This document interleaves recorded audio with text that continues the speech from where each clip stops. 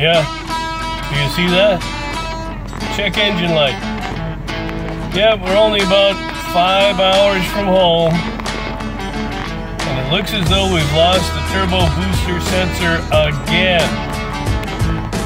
I don't know why that would be happening since we replaced it in Utah, but maybe it can only make it 2,500 miles at a time.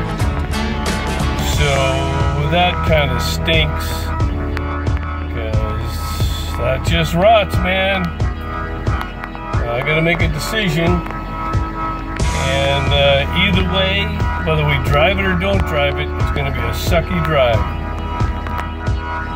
I wish I could find something humorous in all of this. I guess the humor is, isn't this funny? Yeah, and I suppose if we have to stop and get a sensor and wait for a day or whatever, or find some really expensive diesel place again, it gives me an opportunity to put the dash back together, you know, the ignition switch and all that. So, hallelujah! Well, that's the latest from the road. We're in Wilkes-Barre, PA, so yippee-yi-yo-ki-yay.